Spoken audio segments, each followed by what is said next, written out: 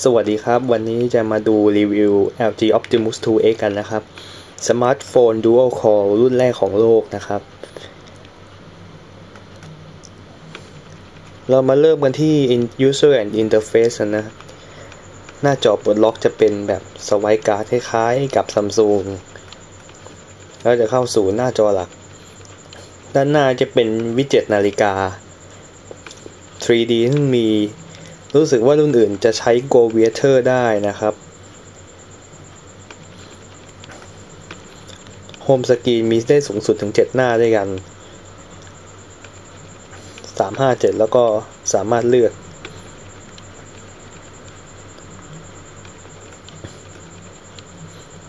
บนวิดเจ็ตจะมีโซเชียลฟีดด้วย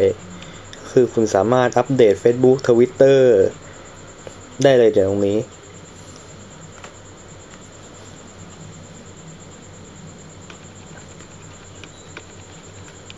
วิดเจ็ตของ LG เองมีอยู่หลากหลายครับลองดู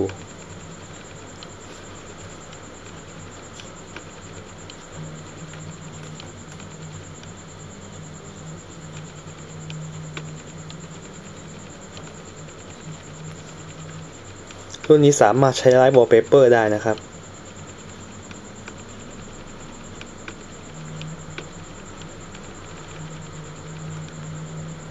ลองดูเป็นไฟล์เวิร์กกันตัวนี้สวยครับเป็นพลุขึ้นมาเลย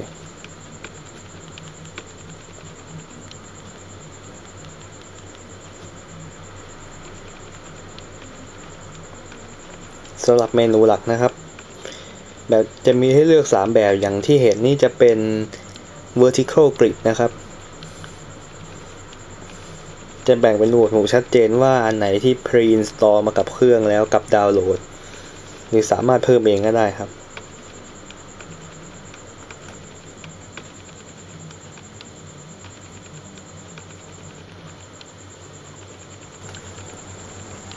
ในส่วนที่2เรามาดูข้อความนะครับซึ่งรุ่นนี้สามารถส่ง SMS MMS แล้วก็อีเมลได้อยู่แล้วในข้อความสามารถแนบเอกสารได้หลากหลายนะครับซึ่งสามารถเปลี่ยนมันเป็น MMS ได้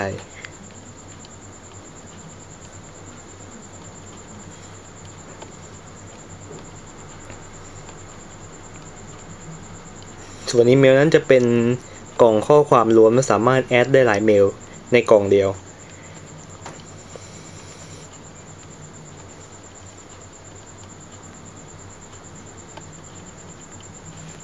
สามารถโหลดคลิปแนบได้นะครับ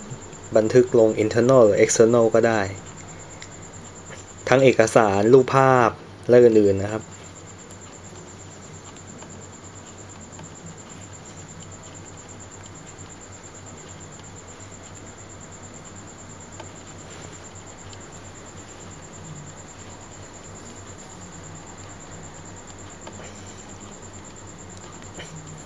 ส่วน Social Hub นะครับบน LG Optimus 2X นี่จะมี pre-install ของ Facebook มาให้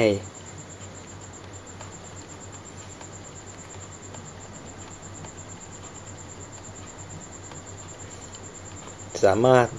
แนบอัปโหลดรูปได้เลยครับ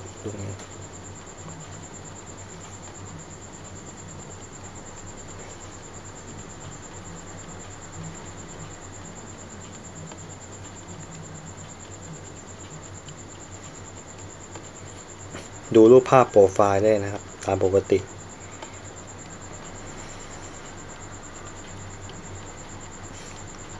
แล้วก็ Twitter นะครับก็มีลงมาให้เหมือนกัน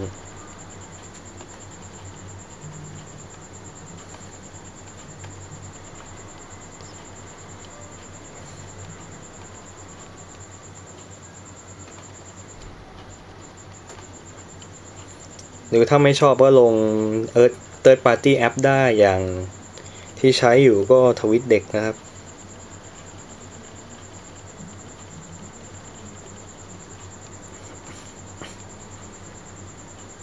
ซึ่งก็มีหลายตัวเหมือนกันในมาร์เก็ตอย่าง WhatsApp Paringo หรือ Skype ลงได้หมดนะครับลงได้เหมือนกัน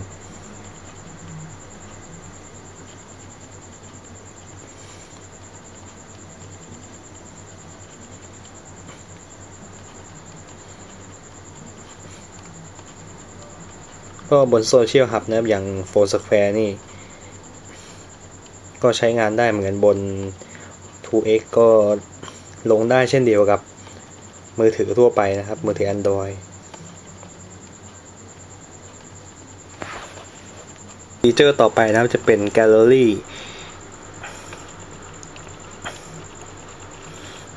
ซึ่งไม่ได้โดน modify นะครับก็คือใช้เป็นตัว default ของ Android เลย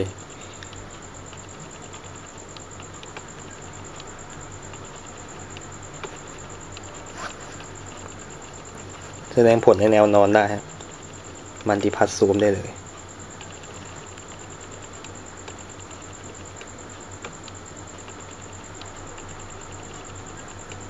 สามารถแชร์ได้หลากหลายครับเมนูเยอะมาก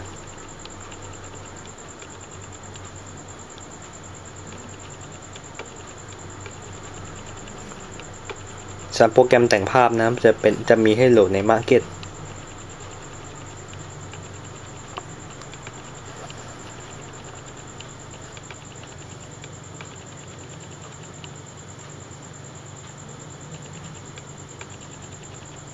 อย่าง Pixel นี่ก็ใช่ครับเป็นโปรแกรมตกแต่งภาพเหมือนกัน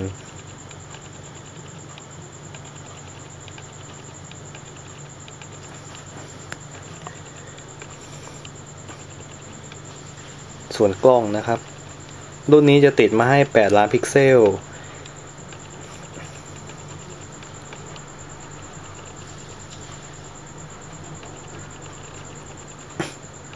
มีให้เลือกปรับหลายขนาดนะครับระบบโฟกัสจะมีมาโครมี Face Detection แล้วก็ Manual Focus นะครับซึ่ง LG จะมีแทบทุกรุ่นเลยที่มี Auto Focus ส่วนโหมดช็อต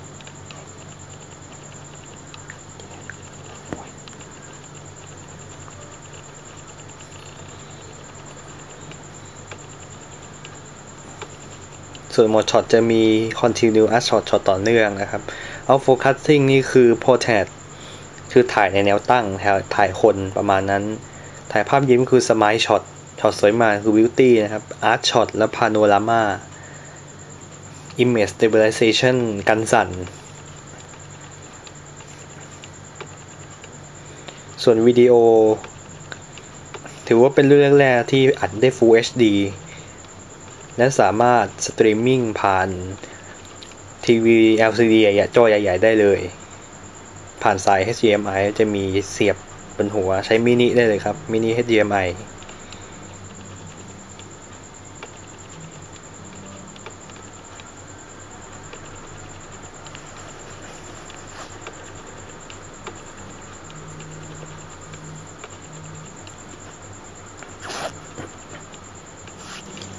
มาดูระบบ Organizer ใน 2x นะครับ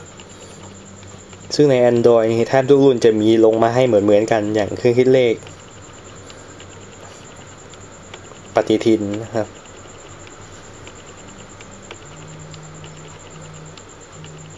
นาฬิกา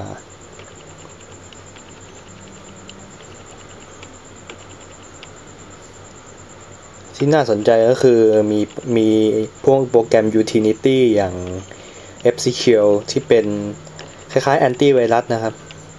ก็คือสแกนไวรัสบนเมมโมรีหรือให้ตั้งให้มันสแกนผ่านในเน็ตได้เลยโปรแกรม Office ที่ลงมาให้ในเครื่องน่าจะเป็น Document Master สามารถอ่านพวกโปรแกรมพวกเอกสาร Word Excel หรือ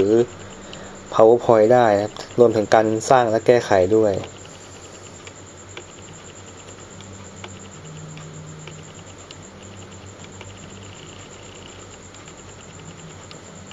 สามารถซูมเอกสารได้นะครับ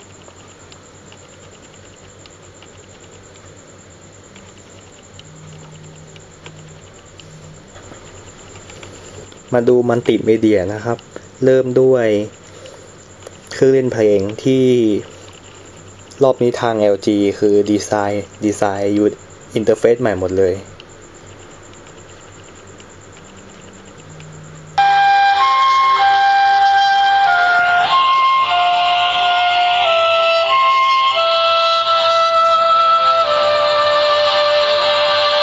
คือมีโหมดแนวนอนด้วยนะครับ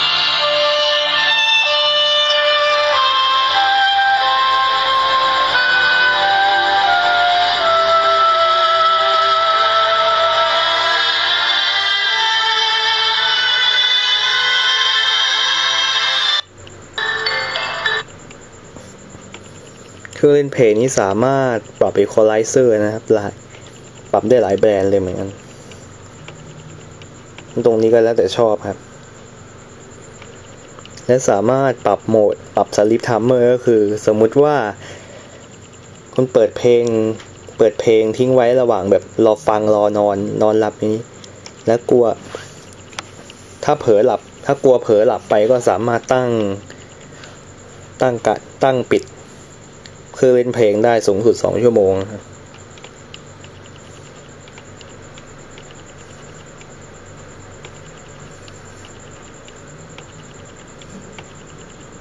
ส่วนการเล่นวิดีโอนั่นก็คือเท่าที่ลองนี่วิดีโอที่เป็น Full HD จะต้องเป็น TGP ถึงจะเล่นได้แบบเต็มรูปแบบ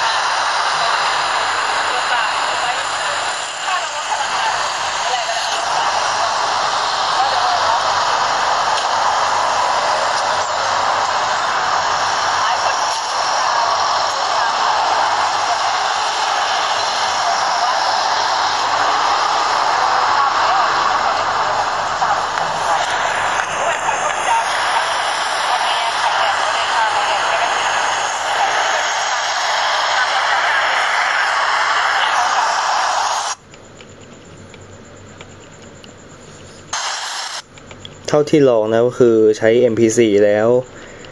จะดูไม่ค่อยได้ครับมันจะกระตุกเลยซึ่งก็ไม่รู้เพราะอะไรเหมือนกัน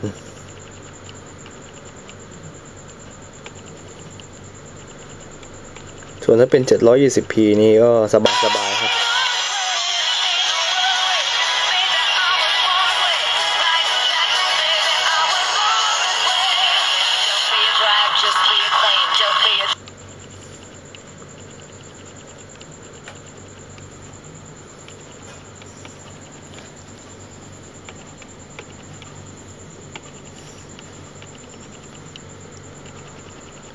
ส่วน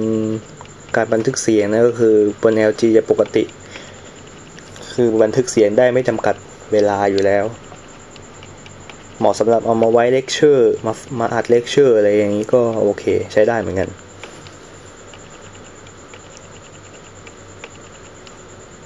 คือวิทยุ FM นะครับจำเป็นต้องเสียบหูฟังก่อนแต่ก็ไม่มีฟีเจอร์ที่หวือหวาได้มากนะครับฟีเจอร์ต่อไปจะเป็นการเชื่อมต่อนะเพิ่งก็คือตอนนี้ต่อ Wi-Fi อยู่เมื่อปิดเราจะกลายเป็น Edge นะครับก็คือรองรับ Edge 3G ที่ใช้ความถี่900 1,900 2,100ก็คือที่เป็นไปได้ก็คือ AIS กับ TOT นะครับส่วน True กับ DTAC จะใช้ไม่ได้ GPS ก็คือจะใช้ผ่าน Google Map เลยการจับสัญญาณทำได้เร็วดีครับเมื่อใช้ร่วมกับ Assist GPS นะครับทั้งนี้ก็สามารถลงตัวอื่นเพิ่มได้แต่ก็ต้องหาในเน็ตนะครับก็คือยังไม่แน่ใจว่าทาง LG จะแถม Android ตัวแท้มาให้หรือไม่นะครับก็ต้องดูต่อไป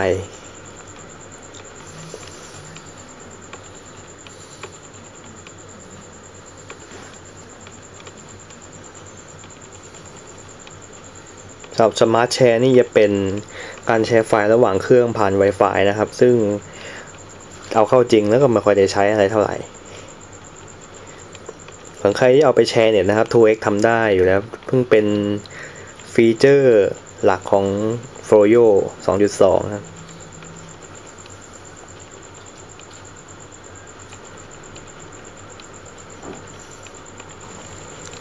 มาดูส่วนของเบราว์เซอร์นะครับ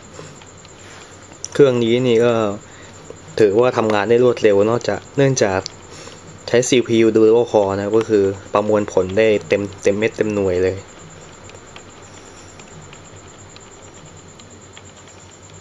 อันนี้เปิดปลั๊กอินก็คือหรือแฟลชนะครับเปิดเต็มที่นะครับ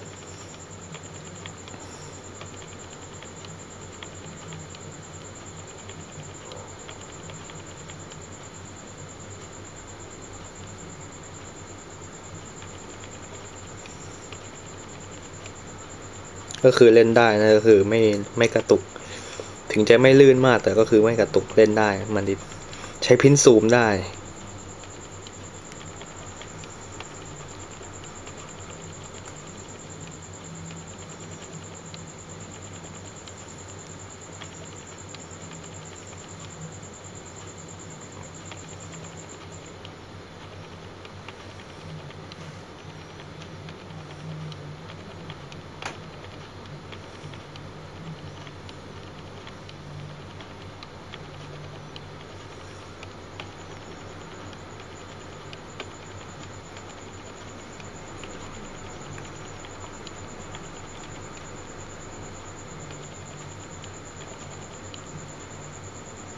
ส่วนลิงก์ยังไม่แก้ลิงก์ตรงก็คือยังเบี้ยวๆอยู่